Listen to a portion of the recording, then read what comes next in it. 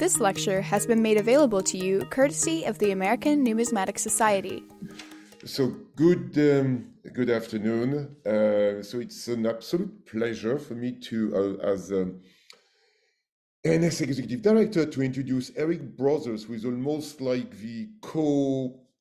almost a co-editor of the NS magazine at the moment, since we have a good flow of very interesting papers from you in the magazine. But prior to being a magazine contributor, you authored the book Berlin Ghetto, Herbert Baum and the Anti-Fascist Resistance. And you have been a freelance journalist for over a decade for the High Times magazine in New York. So you research and write about anti-fascist resistance in Nazi Germany and publish widely on numismatics and related topics.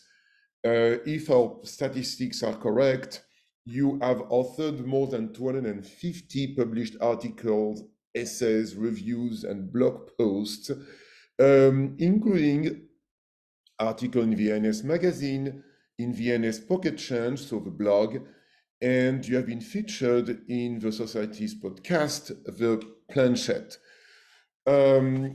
Now, before we move into a presentation on Chinese trade coins, it's absolutely by luck, because we do plan long tables many months in advance, but by calendar kind of chronological luck, I'd like to acknowledge as well a very substantial donation of trade coins, more than 600 of them, which have been a couple of weeks ago donated to the Society by NS Life Fellow William Bird. I think William is attending the long table today. And on top of these 600 coins, Mr. Bird donated to the Society a substantial cash gift in order to allow for the Society to hire a curatorial assistant to process with the cataloging of this major donation. So I'd like to thank you on behalf of our Society, and sort of celebrate that we receive a coin, at the same time we're going to benefit from this very interesting talk on this long table. So without further ado, I step aside now. The floor is yours. Thank you.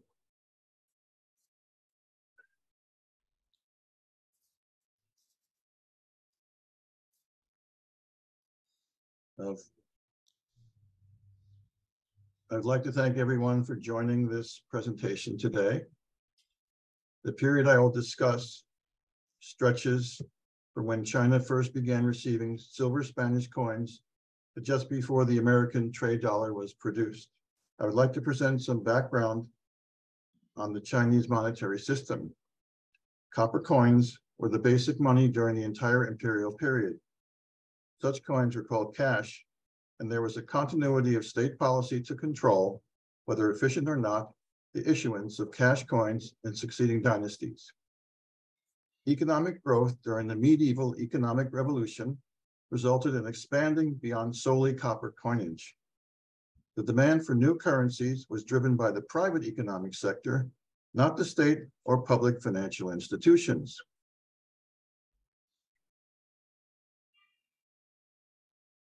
The earliest Chinese silver currency was the tael system. This was a very complex system. The silver ingots in this system were called yin liang, silver tael, which combined two Chinese characters, yin for silver and liang for tael. Yin refers to the silver fineness, while liang means weight.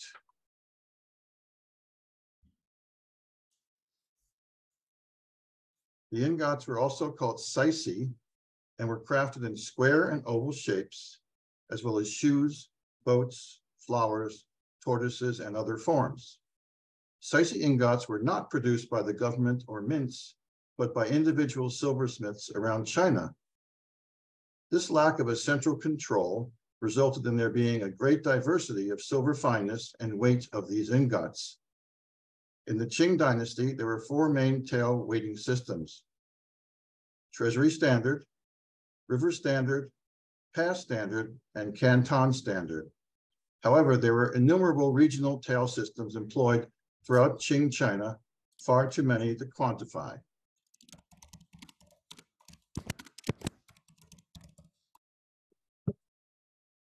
The Qing dynasty fixed the official exchange ratio between silver and copper cash as one tael of silver to 1,000 pieces or one string of copper cash.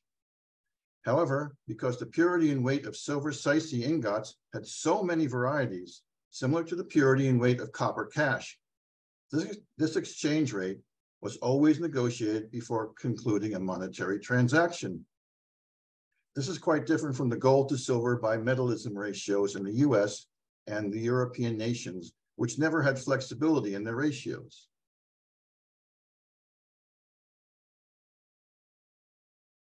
Spanish dollars were brought to China on ships of the British East India Company, EIC.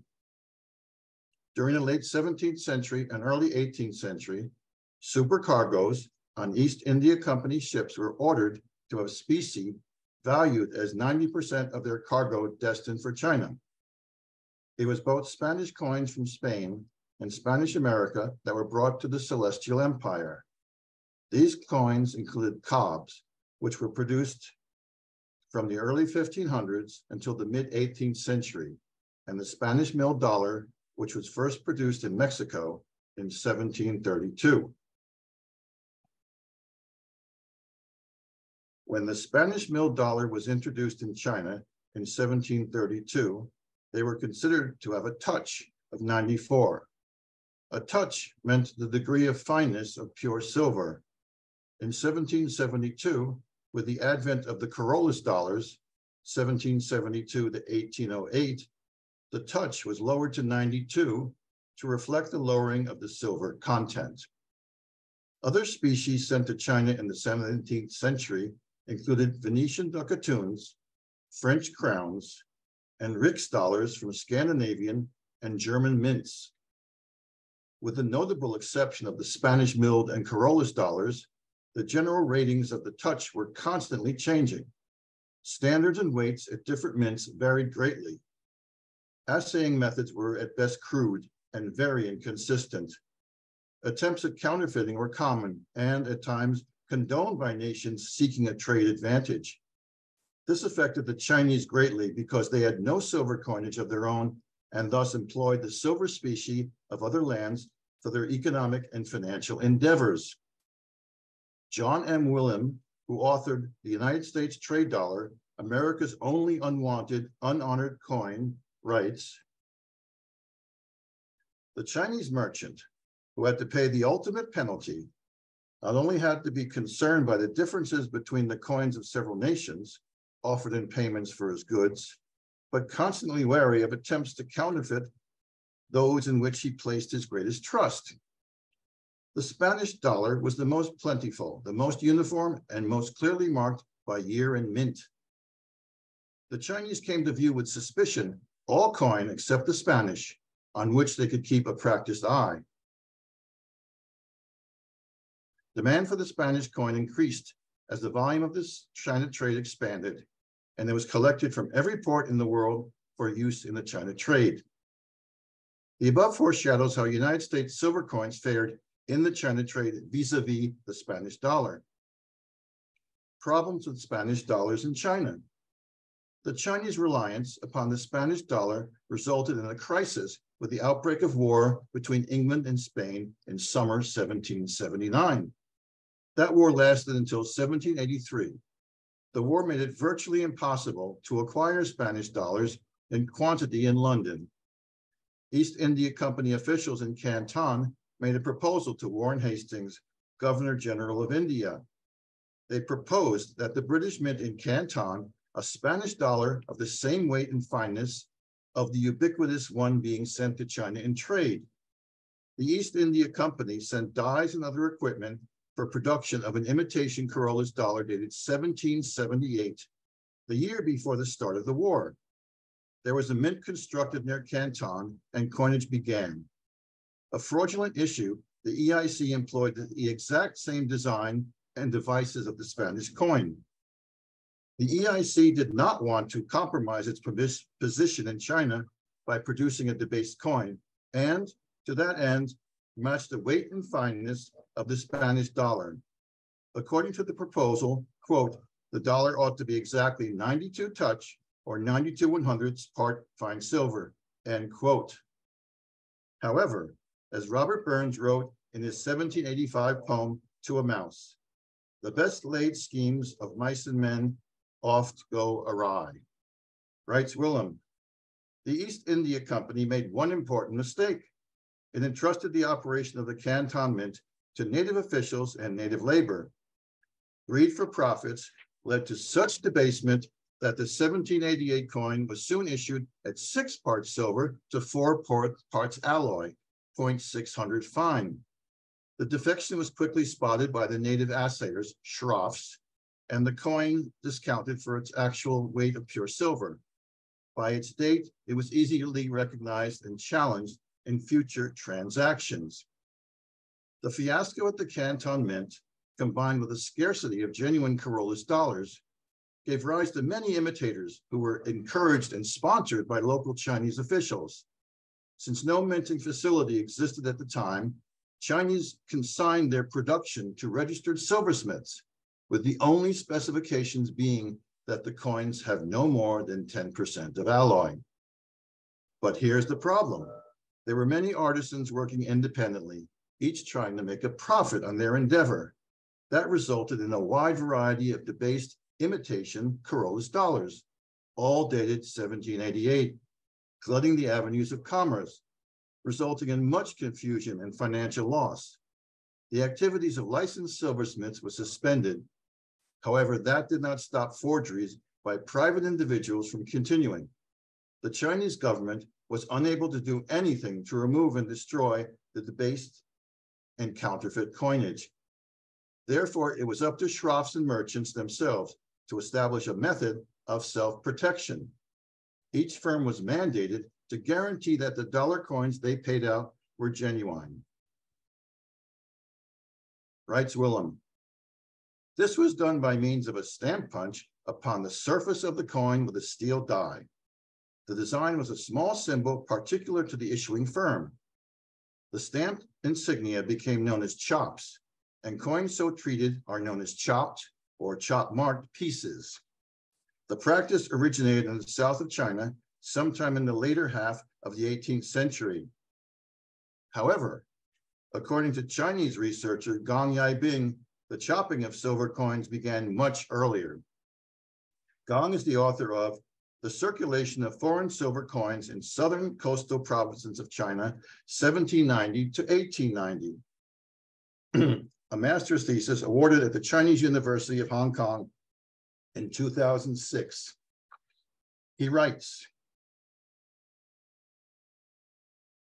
the circulation of foreign silver coins in Guangdong, Canton, went with an impressive phenomenon, dollar chopping.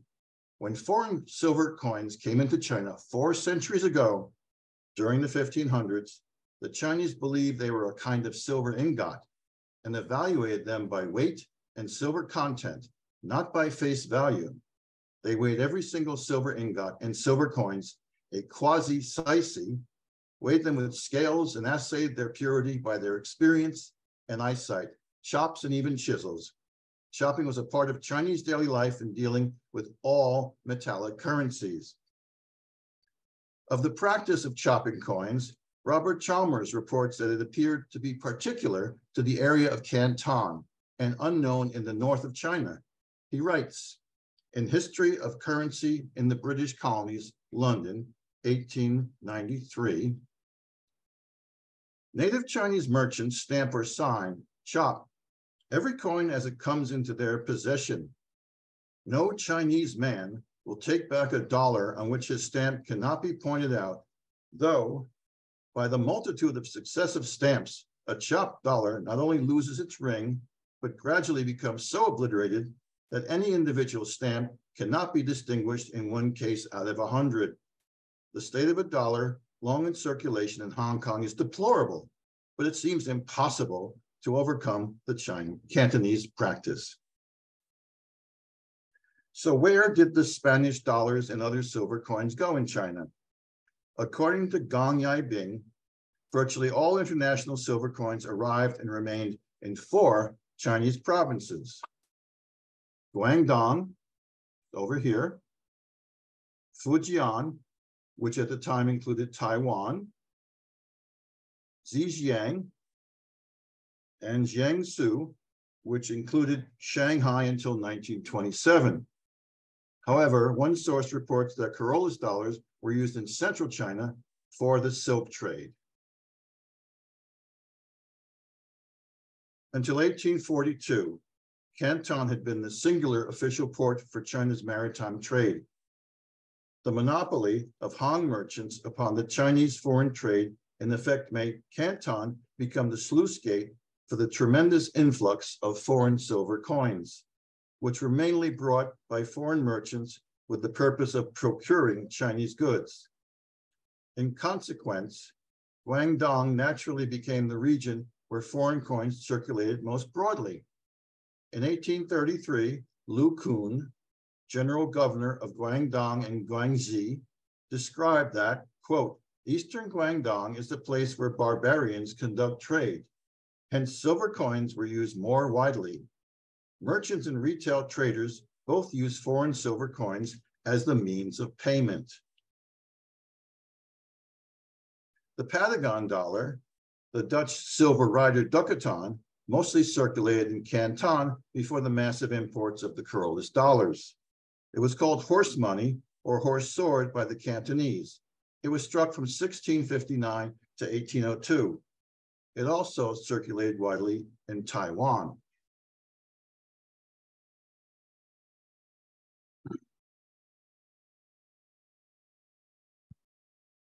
As silver coins arrived in Guangdong in huge quantities to trade, it became impossible for Cantonese people to visit a shroff for each transaction. A comparably stable exchange rate between silver coin and silver sicey ingot was created. Most silver payments in Guangdong were tendered in silver coins, not ingots. An artificial ratio was developed to have a stable link between the dollar system and the traditional silver tael system. This enabled Cantonese people to pay using coins by the count instead of the weight for daily commercial transactions. Writes Gong Yaibing, foreign silver coins had spread to the entire territory of Guangdong province as early as the beginning of the 19th century. The dollar indeed circulated as the primary means of payment in comparison to the traditional silver ingot. This argument could also be bolstered archaeologically. In fact, much fewer silver ingots, sicey, of Guangdong can be found today in comparison to those of any other province in China. Cantonese shroffs and merchants have been plagued with counterfeit milled dollar coins from the start. Not just during the war between Spain and England of 1779 to 1783, no matter how good the counterfeiters became at their crooked craft, the constant was the inferior silver purity of such coins. Writes Gong Yaibing, merchants coach their pupils and employees to always authenticate foreign silver coins in the most rigid way. Since even the coin-bearing chopmarks could be a fake, they had to rely on their own eyes and chops. And as a result, the silver coins were repeatedly and heavily chopped. Many fake detecting skills were exchanged among the merchants, and these were passed from one generation to another. Publications on authenticating foreign coins became must-reads for the Cantonese merchant, especially for the money dealers. The Cantonese had 4 categories of silver coins that circulated in the province. One is well-conditioned coins, foreign silver coins without chop marks that were preferred by merchants of Jiangsu and Zhejiang, but not favored by the Cantonese. Chopped coins, coins which had been chopped repeatedly but maintained their recognizable surfaces.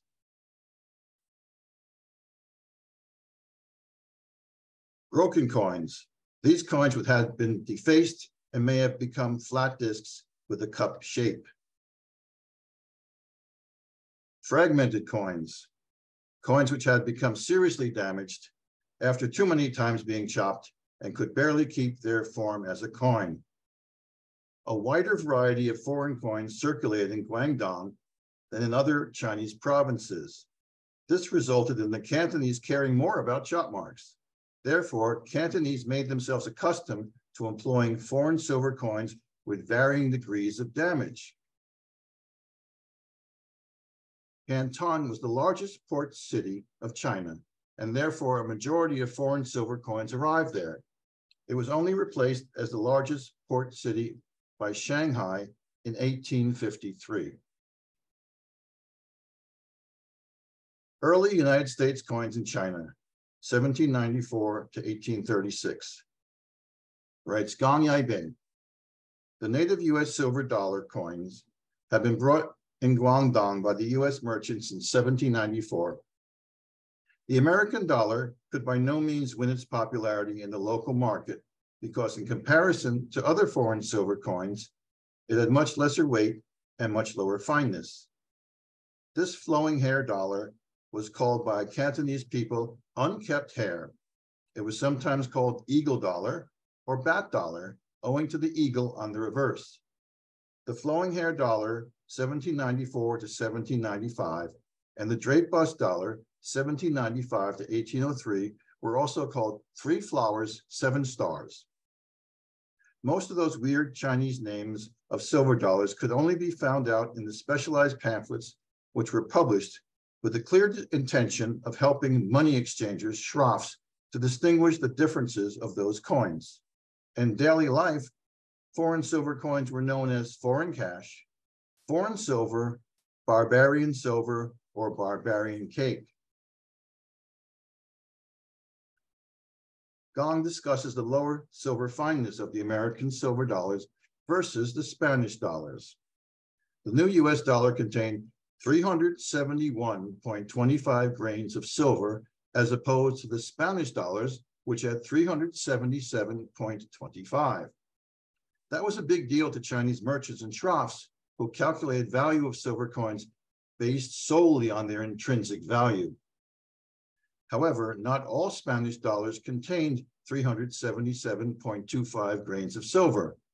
Those curless dollars that circulated in the United States had considerably less silver.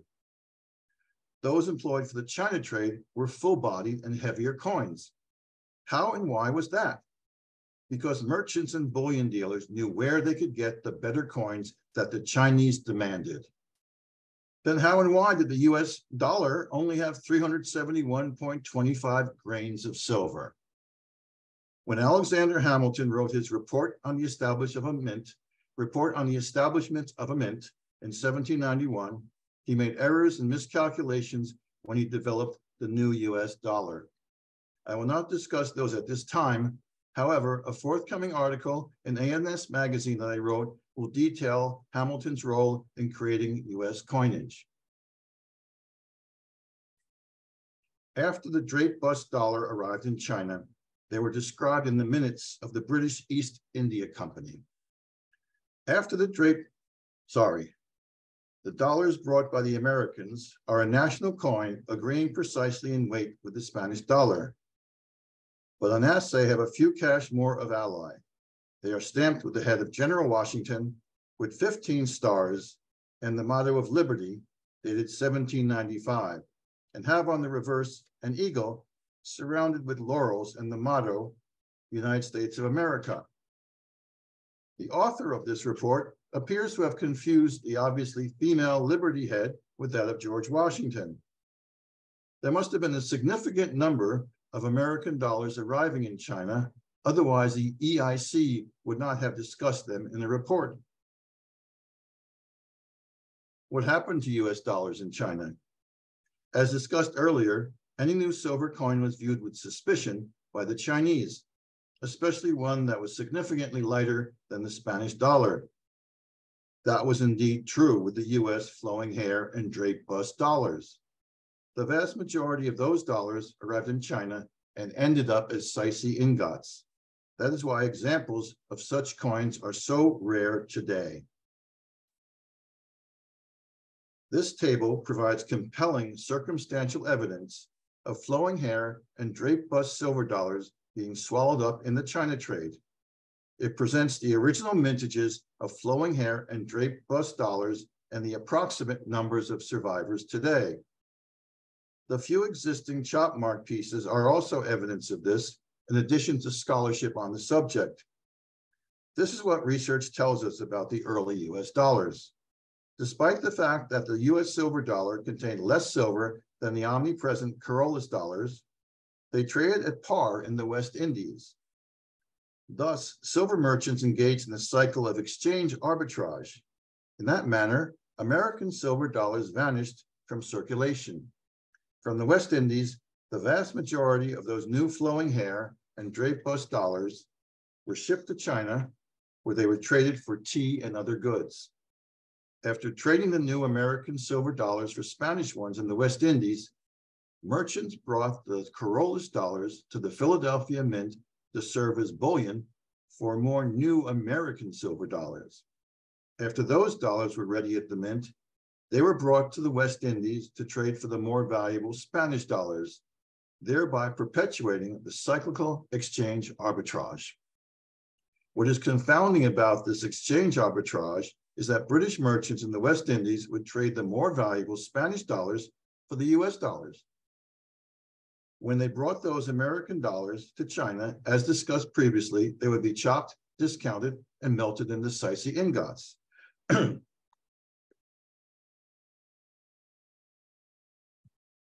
The American silver dollar was a complete failure. The drain of silver dollars was so extensive that the Philadelphia Mint ceased their production after the 1803 issue. Significantly, this policy was initiated by the presidential administration in order to stop the exportation of coins. This new policy was followed by mint officials without the passage of a specific law authorizing them to stop minting silver dollars. The death knell of the silver dollar rang in 1806, when President Thomas Jefferson formally suspended their production. But did this desperate measure stem the flood of American silver vanishing from our shores?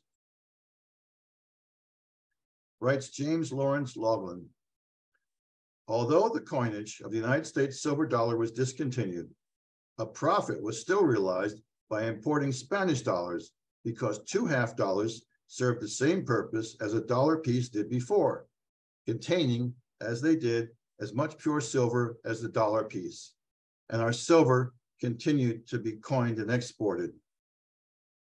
According to an 1832 congressional report by Representative Campbell P. White, the exportation of half dollars carried on steadily after 1804 and was extensive from 1811 to 1821. This table shows early half dollars from 1794 to 1797, with their mintages and the number of original coins graded by PCGS and NGC. For two dates, 1796 and 1797, the estimated number of survivors is presented. This table presents compelling circumstantial evidence of the large number of early half dollars that were employed in the China trade, replacing the US silver dollar in the West Indies exchange arbitrage. Cap bust half dollars in the China trade.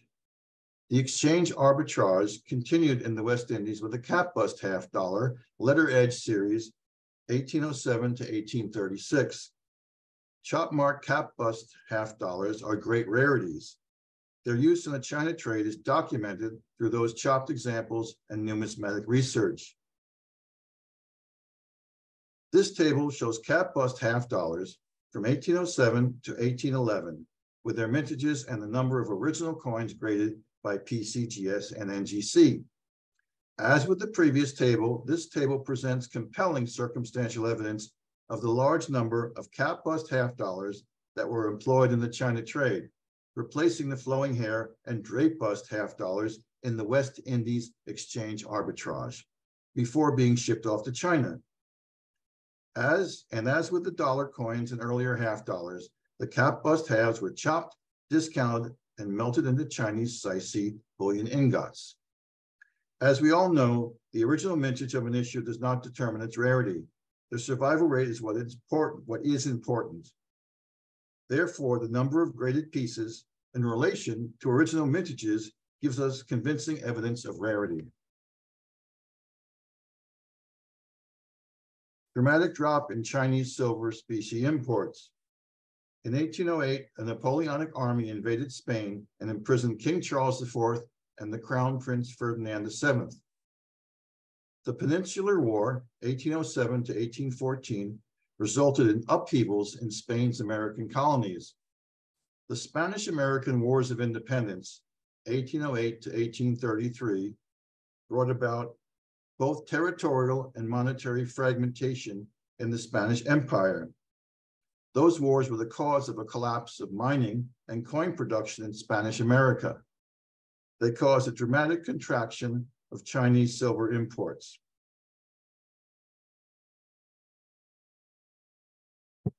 Economic and monetary historian Alejandra Irigoyen writes, the root at the halt of silver specie imports, and later the outflow of the metal, lies in the quality of the standard silver coins in circulation in the international economy. Indeed, the problem was not the quantity of silver, but the quality of silver coin, end quote. Traditionally, the shortages of silver have been explained by excessive opium imports from British India and extensive outpourings of silver to pay for it.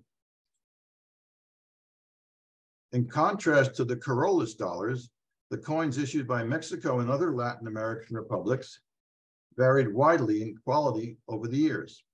The increasing variety of Republican coins, with their different sizes, fineness, and appearances, and with it the regular debasement of such, resulted in the collapse of the silver standard of the most successful world coin of its day.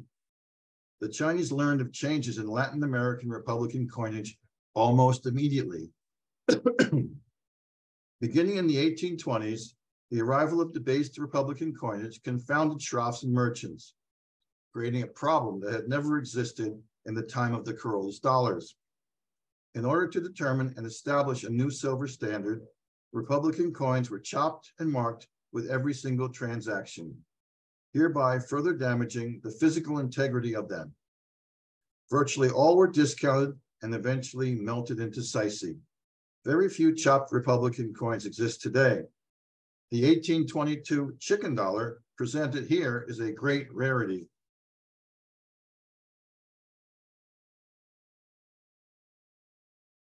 It is important to note that the vast majority of silver coins exported to China during this period were the Carolus dollars, the Latin American Republican dollars, and the Mexican 8 reales, also called the Mexican dollar or eagle dollar. The US dollars and half dollars, while of great interest to numismatists, were merely a drop in the bucket compared to the massive amounts of Spanish and Latin American dollars shipped off to the Celestial Empire. This timeline is important to understand how the silver specie exported to China by the United States changed over time. 1785 to circa 1820, Spanish Carolus dollars, US silver dollars and half dollars, flowing hair, drape bust, cap bust. From circa 1820 to 1857, Republican Latin American dollars, Mexican dollars, US silver and half dollars, seated liberty and cap bust. 1857 to 1873, Mexican dollars, US silver and half dollars, seated liberty. This timeline is not monolithic. For example, Carolus dollars very well may have been exported after 1820, for it was a standard coin of China until 1857, even though it had not been minted since 1808. Another example is that seated liberty dollars may have been exported after 1873, since they were not used in circulation. This is an important quote to understand the US role in the Chinese economy in the 19th century. Quote, the United States, after 1785, progressed to become China's main provider of silver. The US accounted for a full 97% of silver imports into China. between 1807 and 1833. 92.2 million pesos, or 2,225 tons of pure silver. And over the subsequent 30 or 40 years, they were the sole source of silver specie from the West, end quote. Alejandra Irigoyen, economic and monetary historian at the London School of Economics. The silver dollar coin returned as a circulating medium in 1840. It was struck from 1840 to 1873. But did it actually circulate in the United States? Economist Stuart Simon Newcomb wrote in 1879, "It would probably be safe to assert that one half of the citizens of our country, born since 1840, had never seen a United States silver dollar. If we should be mistaken in this, if we should be shown that one half of our people had seen a silver dollar sometime in their lives, we could still fall back on the well-known historic fact that the dollar in question was rarely used as money after 1840, end quote. There were problems with the new silver dollar coin. Even though prominent members of the business community, as well as politicians, knew that the earlier flowing hair and drape bust dollars failed in China due to their light weight of 371.25 grains, the new seated Liberty dollar was produced with the same inferior content. Plus, the seated Liberty dollar was always intrinsically worth over $1, at times worth around $1.08 or more. And as Stuart Newcomb writes, the seated Liberty dollar, quote, was rarely used as money after 1840, end quote. Numerous scholars over the years tell us that the vast majority of seated Liberty dollars were sent to China for trade. Again, I point to a table for numbers don't lie. Here are the first 10 years of the seated Liberty dollar, their mintages and original examples graded by PCGS and NGC. If they did not circulate as money, then they must have gone somewhere.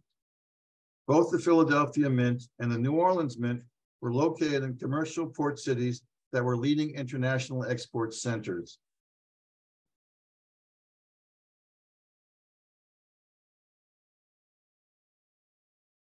Chopmarked examples, such as this 1849 seated Liberty dollar, are compelling evidence of such coins being employed in the China trade.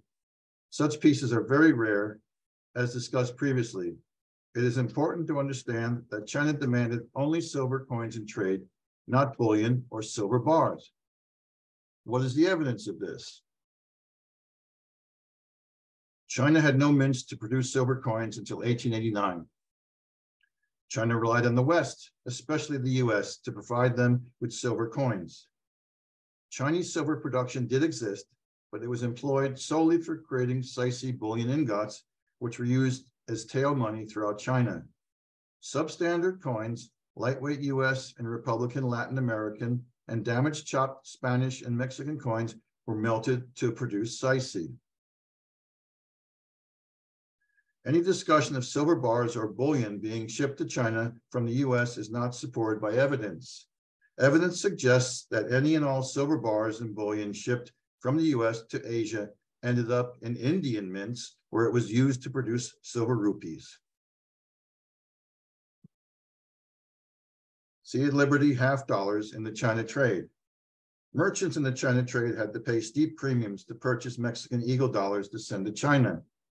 That is why they sent both US dollars and US half dollars to China, even though they were chopped and discounted below their bullion value. It was better to use them than have no coins to offer in trade. Since the China trade was so massive, exporters grabbed every silver dollar and half dollar that they could to ship off to the Celestial Empire. F.M. Rose, who authored the first of only 2 books on chopmarked coins in the China trade, writes, quote, "Chopmarked seated Liberty halves are collectible by date and mint mark," end quote. Considering the great 1878 S rarity, as well as other rarities, that statement is probably not completely correct. In essence, it appears that he was saying that there are many chopped seated Liberty half dollars out there to be had. Additionally, Rose reports that there are between 101 and 500 surviving seated Liberty half dollars that carry chop marks available to collectors. However, since Rose published his book in 1987, well before the days of the internet, one could argue that there are many more available today, perhaps even approaching 800 to 1,000 pieces. Evidence of San Francisco Mint seated Liberty halves in the China trade is provided by Paul M. Green in Numismatic News. He writes, quote, as the largest silver denomination in regular production in San Francisco, half dollars were exported. We have proof as they were found in China, and sometimes they had chop marks, end quote. Green cites a 1996 superior auction sale in Hong Kong, writing that, quote, the indication is very clear that San Francisco half dollars from 1860 through the early 1870s regularly sailed west to China, end quote. Green continues, quote, this collection featured a wide range of half dollar dates purchased in Hong Kong, and a number were chop marked, which is clear proof they were in China. San Francisco dates from the 1860s were especially numerous, including 19 examples of the 1861S, 20 of the 1862S, and 15 of the 1863S. The clear suggestion is that long before the trade dollar, seated Liberty half dollars were being sent to China, and that sort of export may help to explain why the half dollar mintages during the period remained higher than other silver denominations, end quote. I present a table as evidence of San Francisco Mint half dollars being used in the China trade. These are the last 7 issues of the seated Liberty half dollar up to 1873 from the San Francisco Mint. As discussed earlier, comparing the number of graded examples against the original mintages gives us a good sense of rarity. Plus, dollar coins were rarely struck at the San Francisco Mint. In 1859, there were 20,000 seated Liberty dollars struck, but only a small amount of them ended up in China. In 1872, there were just $9,000 produced in San Francisco. In all likelihood, most were sent to China. No other S-Mint seated dollars were struck. Since so few seated Liberty dollars were produced at the San Francisco Mint, it made sense for merchants to acquire the vast majority of seated Liberty half dollars from the Western Mint. Now I present strong circumstantial evidence of San Francisco Mint half dollars being used in huge volumes in the China trade. San Francisco Harbor. How much of a no-brainer would it have been for silver merchants and brokers to go to the San Francisco Mint, buy up as many half dollars as possible, and then bring them in horse-drawn wagons to ship a few miles from the mint? It was actually only 3.4 miles from the old mint to the harbor. Other circumstantial evidence is found in the steep premiums silver merchants had to pay for Mexican dollars for the China trade, at times topping off at 22%. But wait, there is even more circumstantial evidence pointing to San Francisco Mint half dollars being sent to China. Let's look at the previous panel again, please. Please take another look at the mintages and graded pieces from 1867 to 1873. Starting in 1867, the Mexican government added a 12% excise tax on every silver coin exported from Mexico. Because of that, merchants literally stopped buying Mexican dollars. If they had no Mexican dollars, then what could they possibly send to China? I would like to add another element of this argument to the mix. I feel compelled to do so, but there are numismatists who deny that US coins were used in the China trade, as well as numismatists who completely ignore the China trade when discussing a coin's rarity. Let's compare the 1870 CC seated Liberty half dollar with the 1870S half dollar.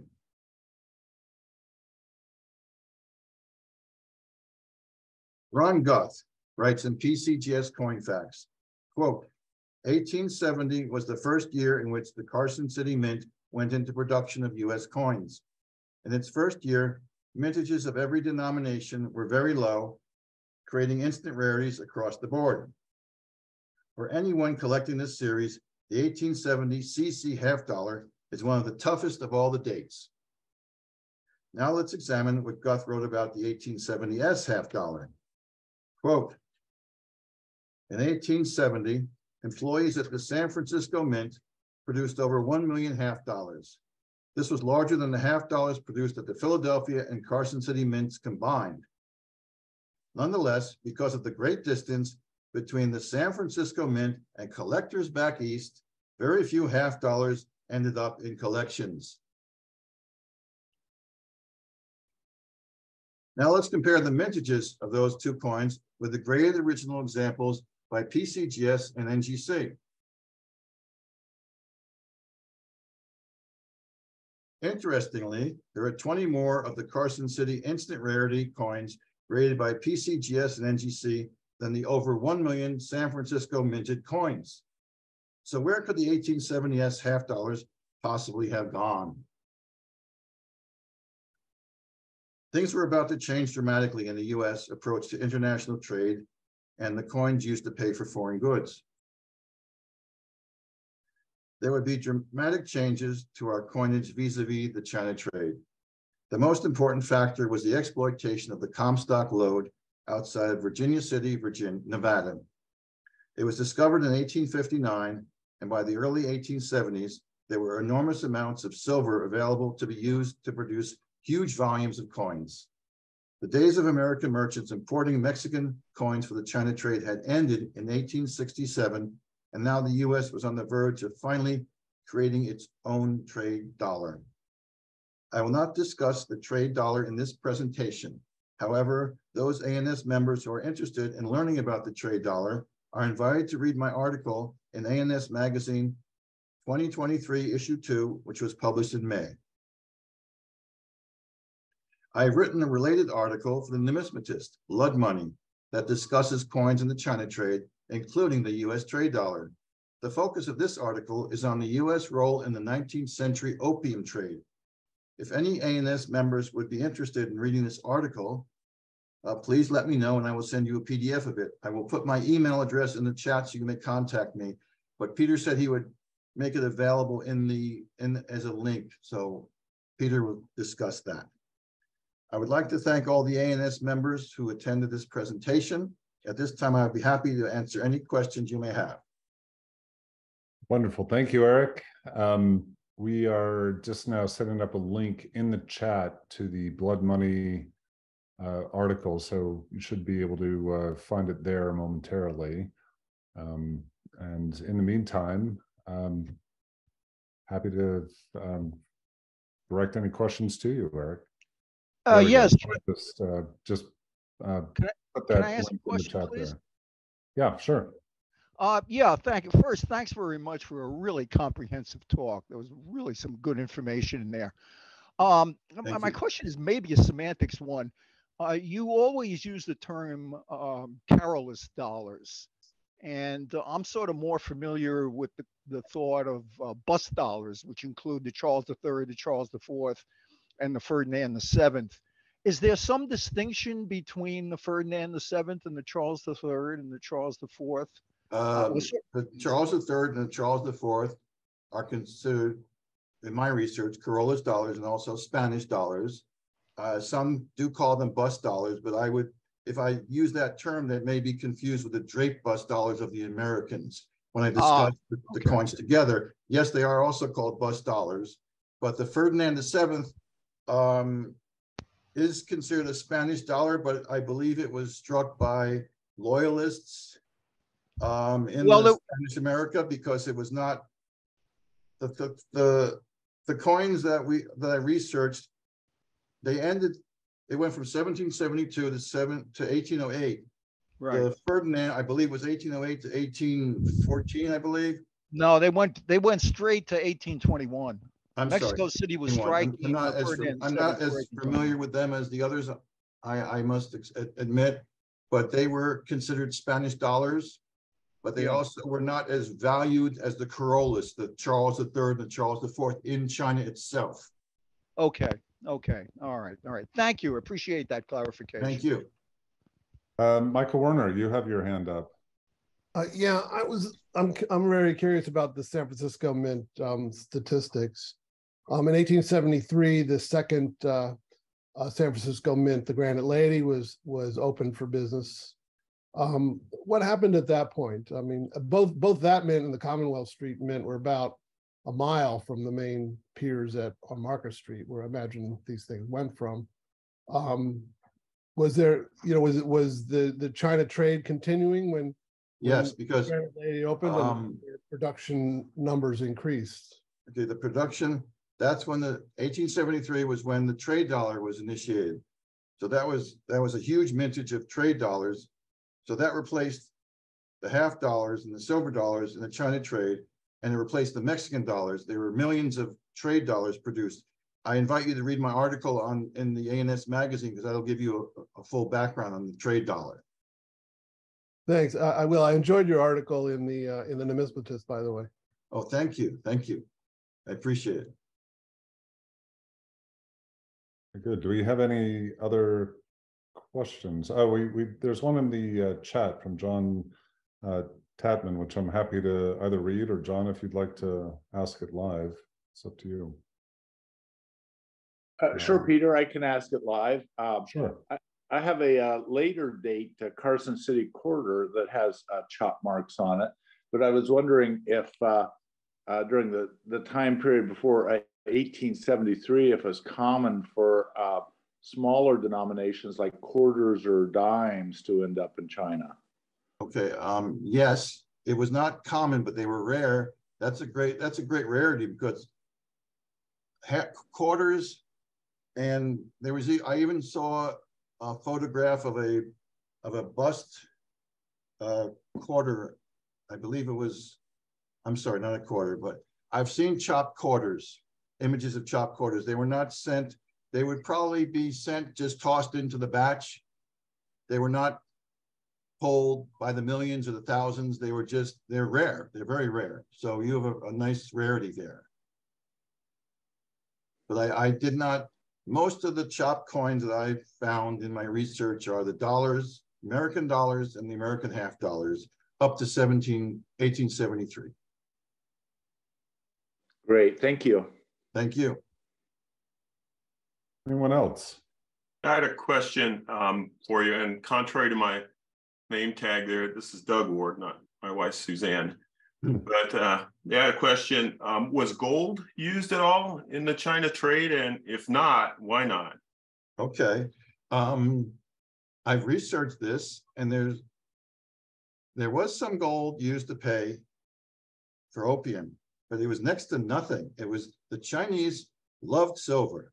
They had been getting silver since the 1500s from Spain and Spanish America. They didn't want gold. They literally did not want gold. I've read research. I read a master's thesis by a Chinese researcher. It's a 129-page master's thesis published in 2006. He did not mention gold once.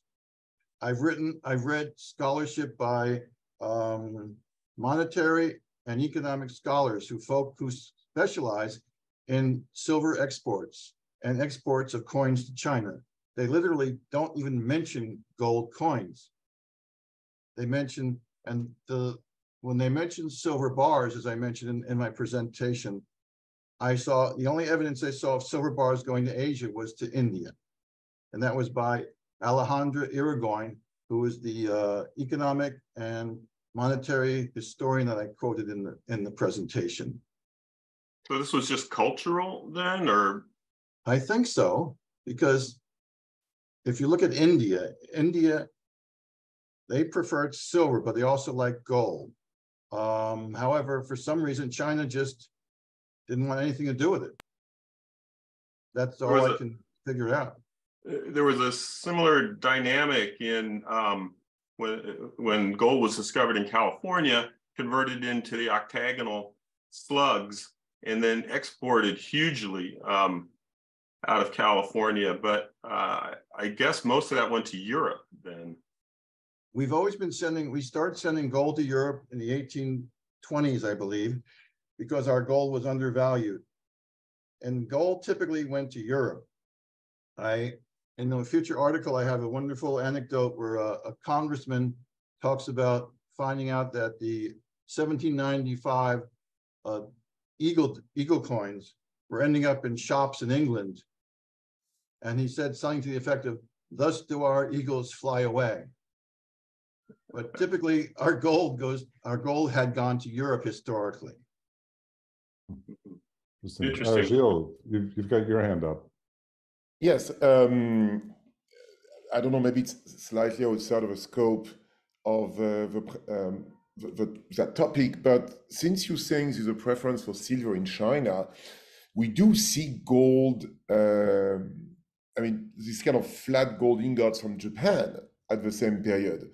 So are you aware of a difference or a cultural difference between Japan and China? Well, Japan at one point supplied China with a lot of silver, but then their silver was exhausted and they stopped. Because before the Spanish, or around the time of the Spanish, the Japanese were also providing silver to China, but they stopped. The culture, I don't know much about Japanese monetary or economic culture, but it's very different than China. It was a much smaller land. They were probably more open to gold because they were an island nation and they had more exposure to all different cultures. China was, even though it was very large, it was quite insular, and when they grasped onto something, they basically stuck with it.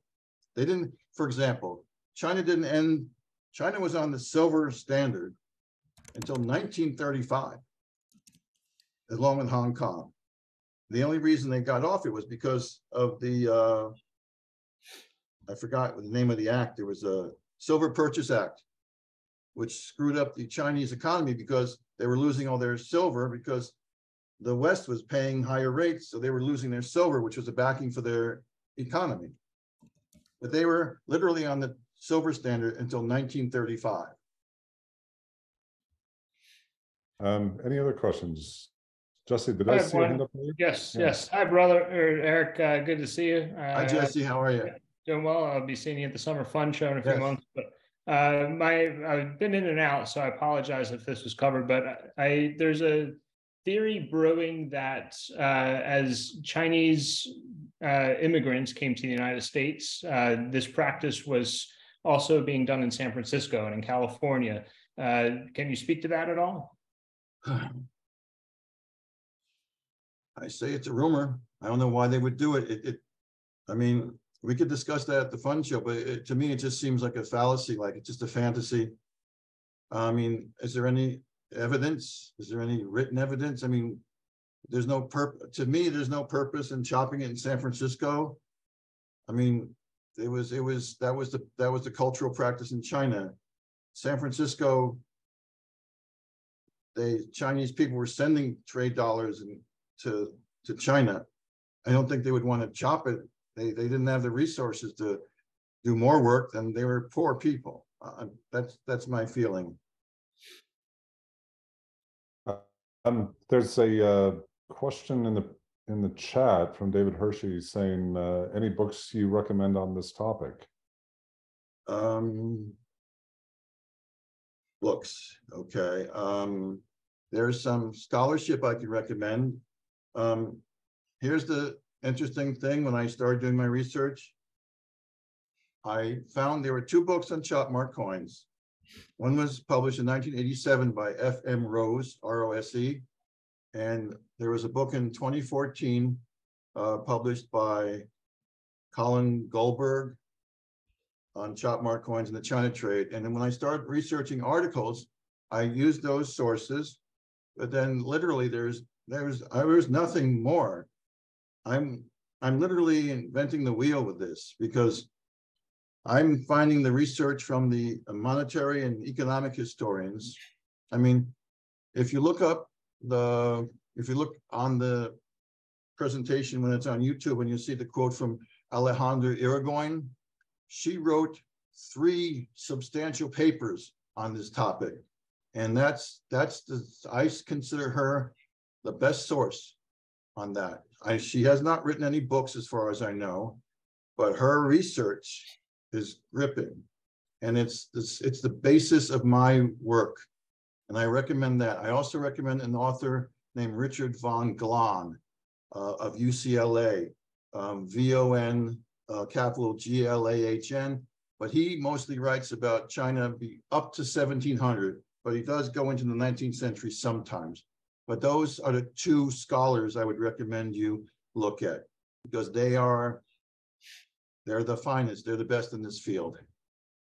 Very good. Michael Werner had another question in the chat saying, you mentioned the silver going to India to make rupees. Did any of those go to China? I presume you mean rupees going to China. Is that correct, Michael? Okay, if you get the article Blood Money, which Peter made available, you'll see that there was a triangular opium trade between China, India, and England. However, China had to pay India in silver coins. That's all the British and the Indians would accept.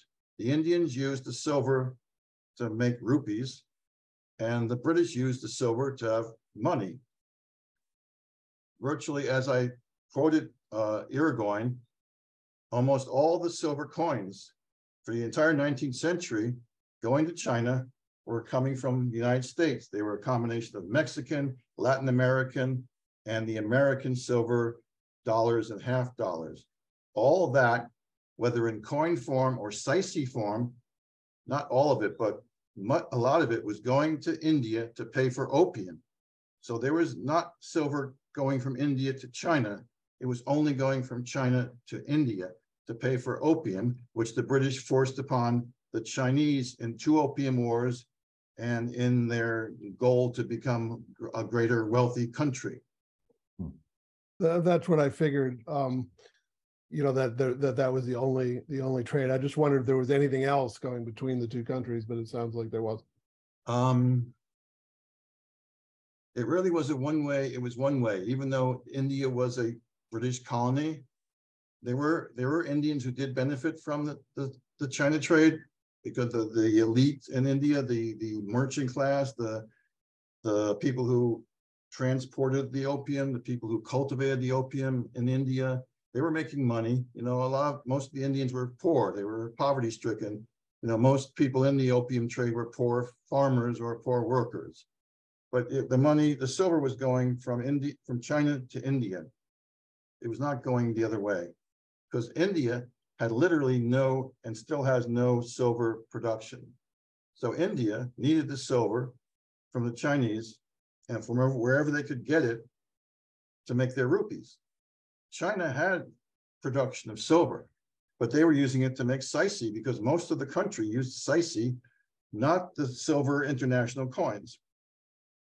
The syce was made with domestic silver and a combination of those coins that were being chopped and damaged and melted down. Thank you. Very good. Thank you. Well, we're at the top of the hour. If there are no other questions, seem to be, I'd like to thank you again, Eric, for a wonderful presentation, and also I'd like to remind everybody to take a look at Eric's article in the next issue, or the issue of the ANS magazine, which should be on your doorsteps already or should be arriving soon.